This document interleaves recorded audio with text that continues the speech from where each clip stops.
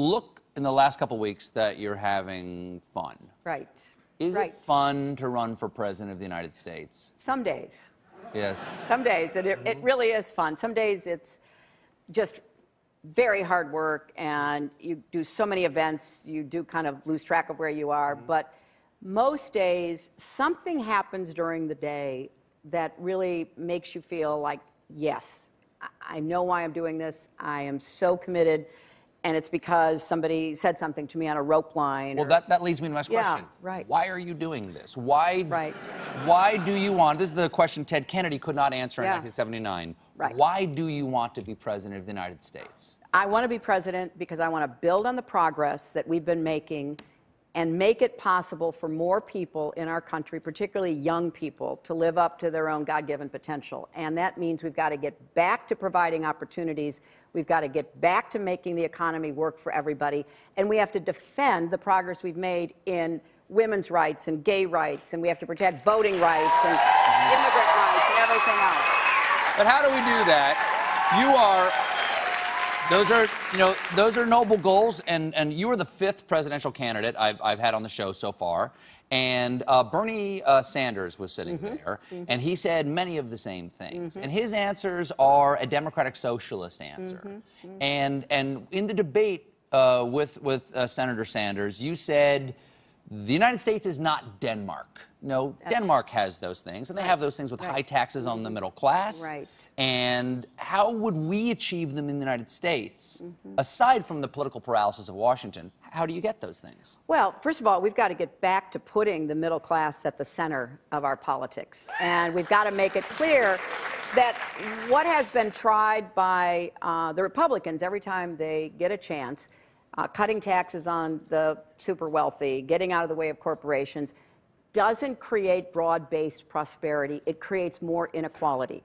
And I believe, and I think the evidence supports this, that the economy does better when we have a Democrat in the White House, because you do have to work against some pretty powerful forces, but at least you're there. You're pushing back all the time.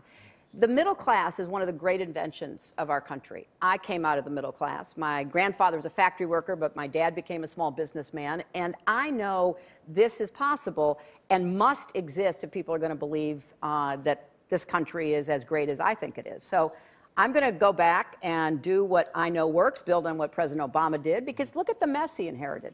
You know, I love it when you have Republicans on here and they act like we all have amnesia. I mean, we had the worst financial crisis since the Great Depression. And my husband handed over 23 million new jobs, incomes rising for everybody, a balanced budget and a surplus. And President Obama got the worst economy, where we were losing 800,000 jobs a month. So we've got to get back to making the middle class the center of our politics, raising incomes, and giving kids a better shot. Well, you said you...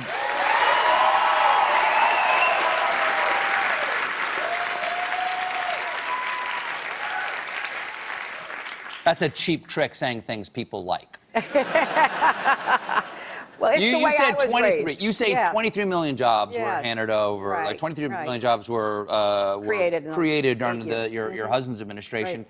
The implication of that is that we get the 90s back again if you're president of the United States. No. Do I have to wear parachute pants and slap bracelets? And are we going to have to all get jiggy with it? Well, you'd look pretty good in parachute pants. Thank you very much. Yeah. I have the hips for it. No. Yes.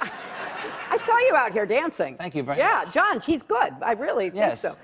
But it's Look, not. no, It's we're not. not going Clinton. back. It's not the Clinton administration 2.0. No, I'm You're not a different running, person. I'm not running for my husband's 3rd term. I'm not running for President Obama's 3rd term. I'm running for my 1st term. But I'm going to do what works, and we have an understanding of what works. And you know, the wealthy need to pay more. I'm just sorry to break it to you. Okay. And yeah, I mean, and we need. I am conflicted recently. Yes, I know. I understand. And we have to raise the minimum wage. It's a poverty wage now. It's disgraceful that people are working full time and can't get out of poverty. We need to incentivize more profit sharing. We need to continue to rein in the abuses in the financial system, and particularly on Wall Street, because it did contribute to the problems we had in the economy. Now, so you all of had that a has plan. to be done. You put forth a plan I did. for reforming Wall Street, and Wall Street embraced it. Is that a good sign? Well, I'm not sure who you're talking about because I certainly didn't get that message if they did. Yeah. Paul Krugman, you know, the columnist for the New York Times, Sure.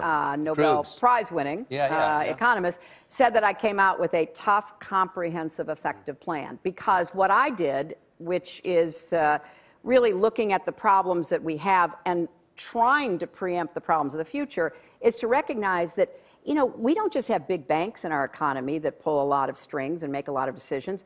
Look at what happened in 2008. We had a big insurance company that had to be bailed out. We had an investment bank, Lehman Brothers, that failed. We have to look at the whole financial system, So and my plan does that. If you're president, Yes. and the banks are failing, do we let them fail this time? Yes. We let them fail this time. Yes. Wow. Yes. First of all, under Dodd-Frank, that is what will happen because we now have stress tests, and I'm going to impose a risk fee on the big bank if they engage in risky behavior. But they have to know, their shareholders have to know that, yes, they will fail. And if they're too big to fail, then under my plan and others that have been proposed, they may have to be broken up because if you can't manage it, then it's more likely to fail. Okay. Can you at least just get back from them the $3 they charge us to take $20 out of an ATM machine? You know what? We need to go after that too, don't you think? Yeah, I do. Yeah, that's usurious. Who would you rather run against, Donald Trump or Ben Carson? I'm going to leave that to the Republicans. You think? All right. It's a likely choice. Those two guys. Yeah, but if I say one or the other, it might influence some people, and I don't want to have any influence on it. I want them to go through whatever their process is, because if I am fortunate enough to be the nominee, I want to run hard against whichever Republican is up there. But you can picture either one of them in the office, right? You can picture either one of those guys in the office. Well, I can picture them in some office.